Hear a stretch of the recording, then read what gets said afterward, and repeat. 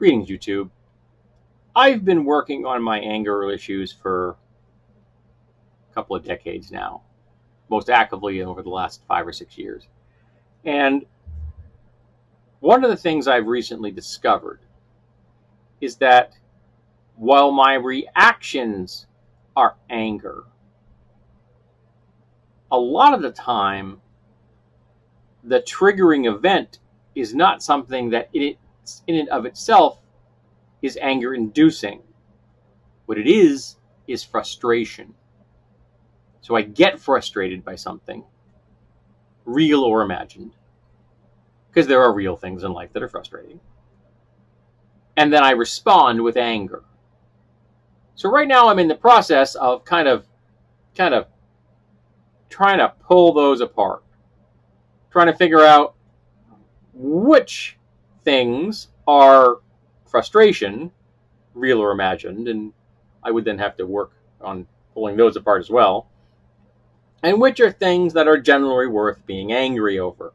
Because anger gets shit done. There are times that anger is, in fact, the appropriate response to a situation. And that's completely acceptable. Nazis? Anger is the appropriate response. Pretty much anything that the shit gibbon says or does, anger is the appropriate response. Anyone wearing a All Lives Matter shirt, anger is the appropriate response. But your cat won't get out of your way, or your computer at work won't function that day, or you go to print something and the only printer on your floor is not functioning. Those are situations of frustration, real world frustration. Those are not imaginary bits of frustration. Sorry, there's cat hair everywhere in my house. And the problem is, I don't know how to react to frustration. I don't know what to do with it. My first and last response to frustration is anger. But I don't want to be angry unless it's necessary. So I need to find out what is the appropriate response to frustration. I don't know what it is.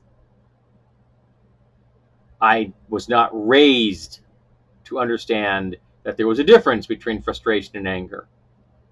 Understand that there was the possibility of reacting in some manner other than anger when you were frustrated. So at 54, I now have to figure out, how do I react to frustration? I'm still working on that, just like I'm still working on trying to figure out how to separate these anger and frustration from each other. But in the process of getting to where I am now in this conversation here with you, and the conversation I had with my therapist last week, I came to realize that for me, even though I'm an American, English isn't my first language. Anger is my first language. Because I learned anger before words were even a concept. I learned anger at the pre-literate stage of development. Because my father was ill-suited to be a parent. He shouldn't have been a parent. Nor, for that matter, should my mother have been a parent. Neither of them was qualified in any way, shape, or form. They both came from dysfunctional families. So they had no backgrounds in seeing a healthy environment around children and engaging with children. One was a hyper-strict Catholic family, and the other was an abusive alcoholic and his enabling wife. Which my parents became an abusive alcoholic and an enabling wife. And the circle came around again. Except now, I'm not an alcoholic, and my wife is not an enabler. I decided I didn't want to be one of those. Abusive or alcoholic. Either one.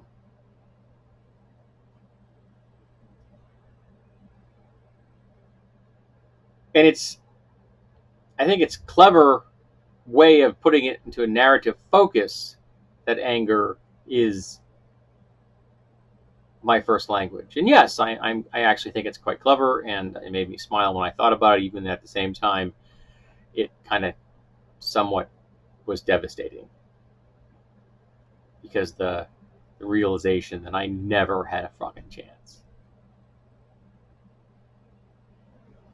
Never did I have a chance as a kid. Now as an adult, I have a chance. And maybe if I had had a good therapist in my teen years, as opposed to the crap therapist that my mother took me to, whose sole purpose was to put me on a drug at a dosage that was way out of bounds for what I needed.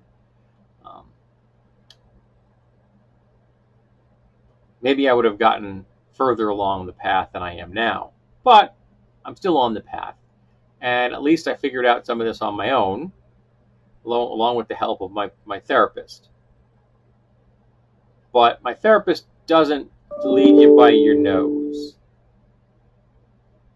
And he likes the fact that I work on things when I'm not around. He's got clients that only work on their problems when they're in the office.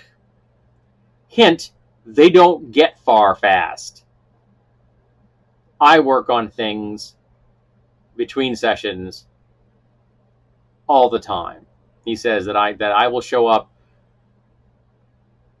once a month with 3 months worth of stuff to talk about and 3 months worth of progress in my pocket. Sometimes literally, because I keep notes in my back pocket. Because I try. Because I put effort into it. Because I want to be better and happier. And I want to not be as angry.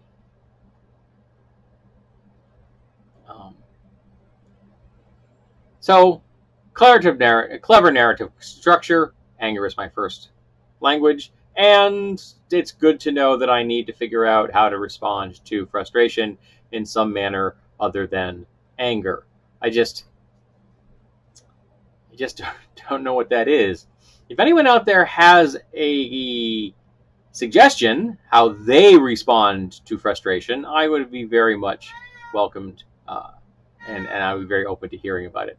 Because maybe if I can hear enough examples from other people, that will help point me in the direction of where I need to go. So I'm not saying that other people's solutions will necessarily solve my problem, but at least they may give me an ability to at least define what I don't want through the negative, if nothing else. Because frankly, I'm kind of in the dark on this one. I literally don't know what I should be doing when I'm frustrated. Let's hear it for bad parenting. Woo, bad parenting. So thanks for being here, and I hope that you today are not frustrated nor angry.